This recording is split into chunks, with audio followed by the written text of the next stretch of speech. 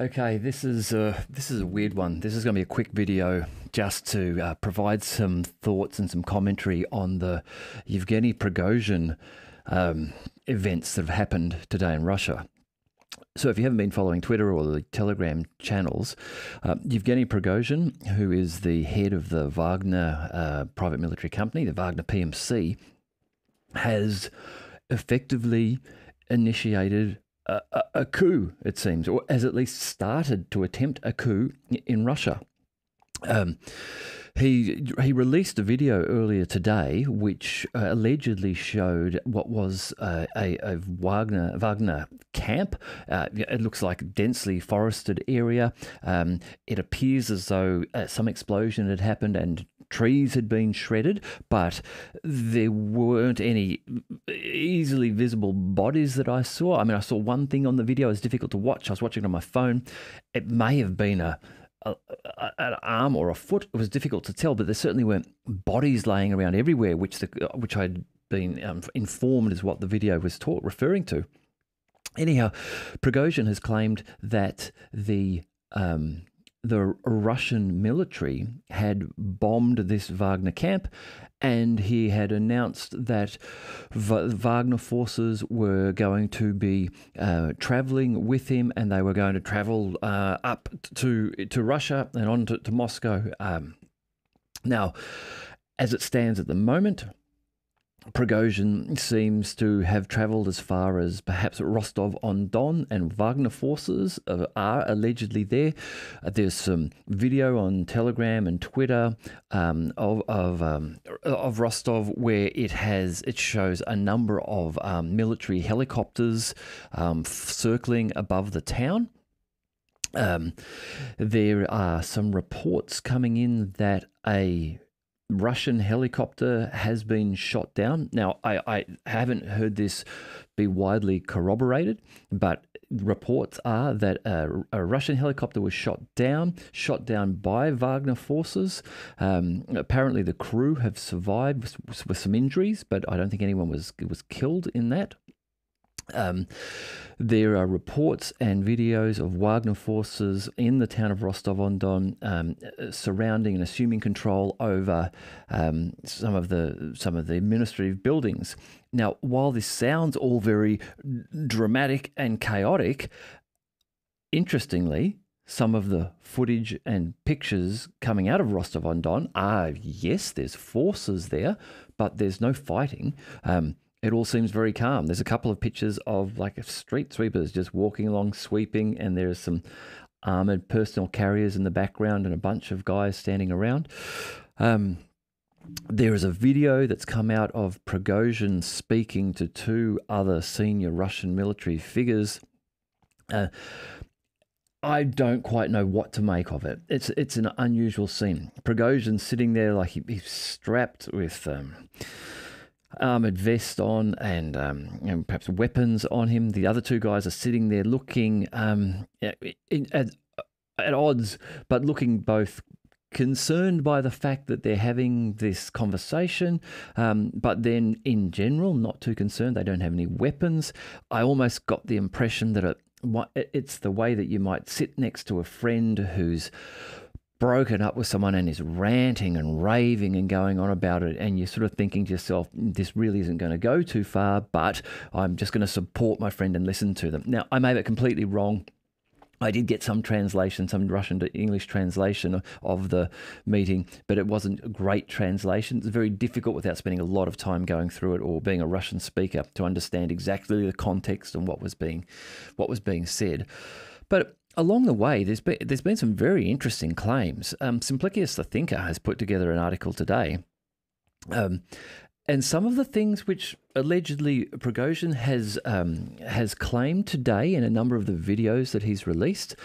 One of them is that Prigozhin has said that the Ukraine has not bombed the Donbass for 8 years, and the Ministry of Defense of Russia is inventing facts to show itself in a good light. After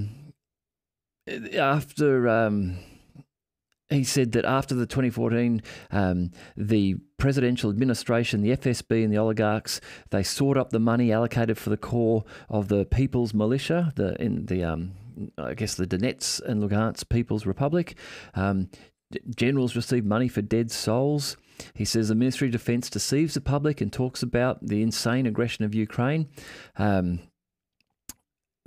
Some very weird things said here by them, and I really don't know what to make of it. Now, Yevgeny Prigozhin has been had a very high profile in the media for months.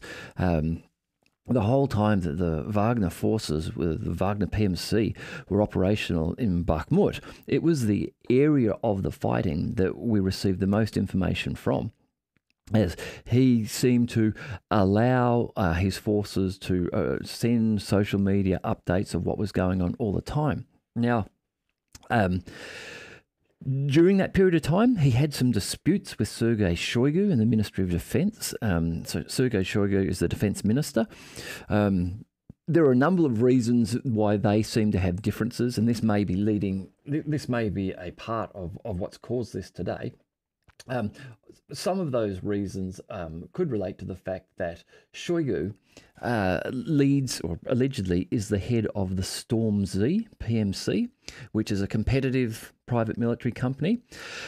While they were fighting in Bakhmut, Yevgeny Prigozhin announced a number of times that he believed that Shoigu and the senior ranking members of the Ministry of Defense in Russia were treasonous, were corrupt. He suggested that his Wagner forces were being starved of shells during the Battle of Bakhmut. Now, whether he was actually being starved of shells, we don't know. There was that infamous video from a month or so ago where he made this claim, and it looked to be like it was one night or early in the morning. It was dark, and he started to make some of these claims that they were being starved of shells, and that it had caused the death of 90 or 100 of his Wagner fighters. And then the camera pulls back, and behind him on the ground is the bodies of these 90 fighters or so. There's the area behind him is just littered with the laid down dead bodies of Wagner fighters. So whether this was a bad day and he needed to blame someone and was blaming it on being starved of shells, or there's another theory that, in fact, there have been conflicts between the Ministry of Defense, the Russian Ministry of Defense, and Prigozhin, because they've had different goals. The Ministry of Defense, it's been theorized, may have wished to use Bakhmut as a trap. The term that's been used is as meat grinder, because for a long period of time, the Wagner forces and then Russian forces on the side supporting the flanks formed three sides around Bakhmut. And, there was a lot of Ukrainian chat saying that the Russians can't proceed, they're struggling with Bakhmut, they can't capture it. There's been a lot of people, analysts and people that I follow who are far more experienced in this than I am, who claim that actually this was the plan. This was even announced by the Ministry of Defense as their plan, quite openly, that they believe the Ukrainians would fight for Bakhmut at any cost, and so they kept the pincers open. They kept the three sides without closing in because it was drawing in Ukrainian forces, and their goal was not to take Bakhmut. Their goal was to attrit and demilitarize Ukraine, which is what they appeared to have done there. Now, this may have been in conflict with what Yevgeny Prigozhin and his Wagner forces wanted to do, or he as the leader perhaps wanted to do. You could imagine that he would be aware that there's all this talk that Wagner can't take Bakhmut. He didn't want to be besmirched by that and look bad by that. So I can understand where his goal may have been, I want to take Bakhmut. I don't want this to be a meat grinder. I've had enough of this. I want to take it, claim victory, raise the flag, and be seen as being successful. So that's a point of contention. The fact that him and Shoigu are leaders of separate PMCs, that could also be a point of contention, because perhaps Shoigu's groups do get more shells than Prigozhin's do. I don't know. I'm not on the ground. I have no idea. I'm just speculating here. But another point of contention just recently, this was about a fortnight ago, was that Shoigu announced that all volunteer all volunteer forces fighting for the Russians would need to sign a contract with the Ministry of Defense. Now, this would mean that Prigozhin and his Wagner fighters would need to sign contracts giving over control of their operations to the Ministry of Defense. Now, the Ministry of Defense story was that this would provide better conditions for these fighters, more pay for them, more pay if they were to be killed, to their families, and these type of things, and medical assistance if they were injured. Clearly, Prigozhin would have seen this as an attempt to take control of him, and that may well be what has driven it. It may be because Prigozhin has been very vocal for a long time about his mistrust of the upper echelons of the Russian Ministry of Defense. It may be that either Putin or Shoigu and the defense minister and the generals have decided that they had had enough, and he may have got wind of this. So there's a number of things that, different theories going around at the moment, and